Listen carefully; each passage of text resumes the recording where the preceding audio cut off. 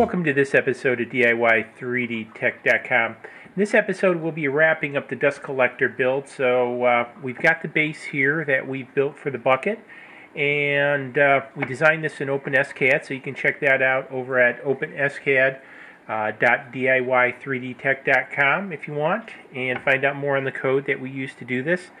And so let's take a quick look at cutting this out. Unfortunately, time-lapse ran a little bit short at just the very end. The camera ran out of memory. Lucky me.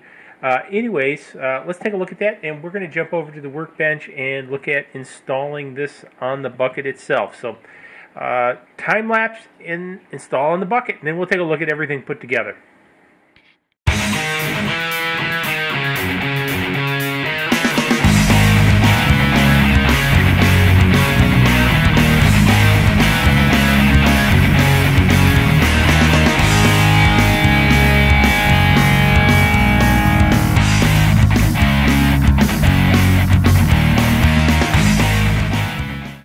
Okay, we're back at the workbench, and one of the things I want to show you is dust. I did have this hooked up for when I was milling out the bucket piece of it, so just want to show you it really does work. Actually, I was very pleased with how well it did work. So you can see it's a pretty fine dust too, actually. So anyways, when you do a dust collection video, you got to prove that it actually collects dust. I don't know. That seems to be the mantra with these things. So, anyways, it did work. So, good thing. Let's go ahead and start assembling the base, and then put this together, and then we'll do that. So, we have the general base here. So, and then what we're going to do is we're going to take the TPU feet, and we're going to put the TPU feet on here. And long story short, I've designed the TPU feet actually for these particular screws because they were done on my customizer on Thingiverse that I had done in OpenSCAD. So kind of interesting. Both the foot piece here as well as the feet themselves were all done in OpenSCAD, so again, pretty versatile package. And again, just screw the feet in, not too hard.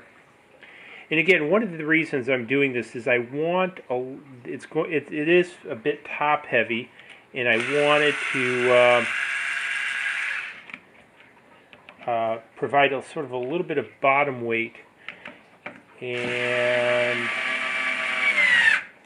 but I don't want too heavy because I got to pick it up. So here's the assembled product that's going to go on the end of the bucket. However, first I'm going to go empty the dust out of the bucket. Okay, so we have it mounted on the bottom of the bucket. I took and washed the bucket out a little bit to get the sawdust off of it. So in short, what we've done is we've just taken a number 6, 2-inch number 6 bolt, put it through there and into the bottom of the bucket, and then we have the TPU feet. And you notice it extends out, so it gives the bucket a little bit of extra support, because what we're going to be doing is we're going to have the top unit on here, the Cyclone unit. So as you can kind of see here, maybe you can or you can't. I don't think you can see the whole thing, so kind of get an idea. This mounts on here like this. So this provides a little stability. I don't know, as you can see, this is kind of on the top of this. I think I'm going to add another piece on here for support. Cut out another piece on the CNC for support. Okay, so through the magic of video editing, I went out and I cut another top on the CNC machine. And I cut it to match this, top opening, because you can see it's kind of serrated here. I don't know what you call it. To match this, and I've epoxied it down to the bucket lid to add extra rigidity. So you see it's far more rigid than it was before with just the bucket top. So it's a good thing. And so all in all, pretty happy with the way that this has turned out. So got the feet on the bottom of it here, add extra stability, and got the top here set up. I've got my you see in the video, I've got these mounted on here with my couplers, And so let's go hook it all up. Okay, so here we are. We have the unit assembled, and if I can see my finger here. So we've got it all plumbed in. Still have to get a couple more elbows because I do want to change this elbow down, this to an elbow, so I take some of the tension off because it runs down from the ceiling, from the piping in the ceiling to here. Because also apologies for the lighting and the sounds. We're back in the sump pump room corner of my basement where I've got this in the vacuum, and so the lighting's not the best back here. So anyways, this is how it kind of all goes together, and I like the stability of it now, that it goes out past the bucket edge, because the bucket itself was a little bit unstable. If I had a little bit bigger piece of material, I'd probably made it bigger, and I may do that in the future.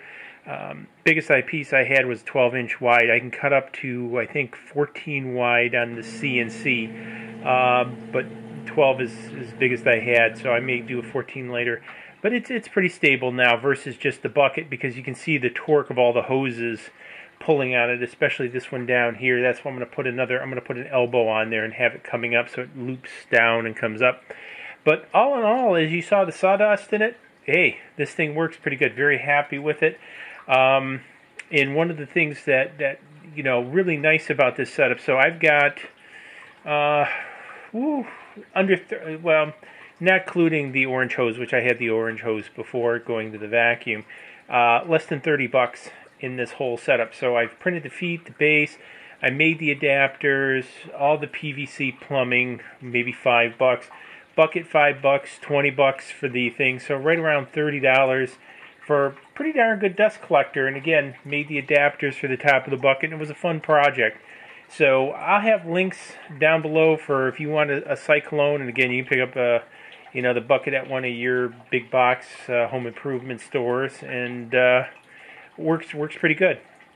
And again, even if you don't have a CNC or you just have hand tools, and that was one of the reasons that I mentioned that I wanted to leave this as a coupler on this piece right here, is if I want to use hand tools too, because I end up getting a bunch of this hose off of eBay really cheap for like 50 bucks for, you know, an unbelievable length of it. And so I'm going to have this also go to my hand tools too, so I can plug in hand tool either to the central system or directly to this and have it work. So anyways, hey, if you found this interesting, give it a thumbs up, subscribe. We're going to be making a lot more dust with this in the CNC, so a lot more projects, so make sure you're subscribed so you get updated. Cheers. Please click like below and subscribe to the channel to keep up to date on all of our projects.